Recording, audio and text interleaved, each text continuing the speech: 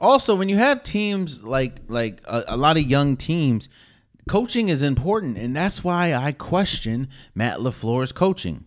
It's easy to coach LeBron. I'm not gonna say easy. I'm gonna say easy. It's easy to coach LeBron when you have LeBron, Anthony Davis, Russell Westbrook. It's easy, even though they're not that good. It's easy to coach LeBron.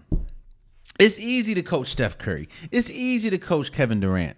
It's easy to coach Giannis. It's easy to coach some of these great players. It's easy to coach Aaron Rodgers because it's Aaron Rodgers. Yeah, you might have to deal with, some subliminals or whatever, but you still have Aaron Rodgers.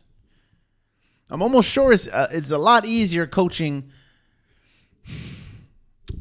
It's a lot easier coaching what? Josh Allen and Patrick Mahomes than it is coaching Carson Wentz and Davis Mills. All I'm saying is we keep talking about his record, Matt LaFleur's record and his success, but what is he doing when you need him?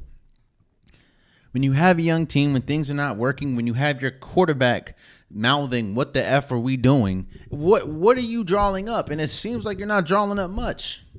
I know it seems like I'm harsh on Matt LaFleur, but bruh, what have we seen outside of what have we seen from Matt LaFleur that makes it seem like he's a good coach? Because the thing that I think that you can really determine a good coach is two areas.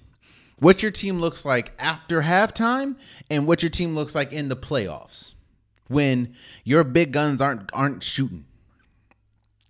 What are you able to draw? What do you like? There's no question that Andy Reid is a good coach because Andy Reid was able to do it with Patrick Mahomes. He's able to do it with Alex Smith. He's able to do it. He's cemented.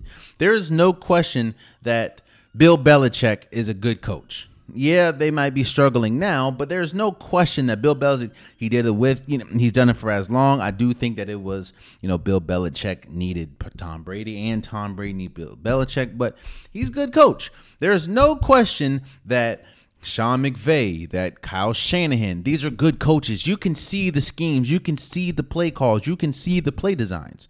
What has Matt LaFleur done to show us that he's a good coach? Because let's look at this Green Bay Packers team. They underachieve when they're in the playoffs. Boom. They absolutely do not make a halftime adjustments or whatever halftime adjustments they do make. It gets snuffed out that quickly.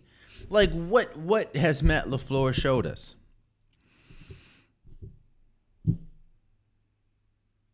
I don't know, man. Might be a little too harsh. I don't know, but I just don't think it's hard. I'm not wishing upon anyone's job or anything, but I haven't seen anything to make me think, yeah, Matt LaFleur is a good coach outside of, you're coaching Aaron Rodgers. Oh, man, you stayed to the end of the video. I appreciate you. If you like what you saw, be sure to hit that subscribe button so you'll never miss any content from your boy. You can also go back and watch past episodes, past clips, and don't forget that the Unpopular Podcast, new episodes drop every Wednesday and Saturday. Appreciate you.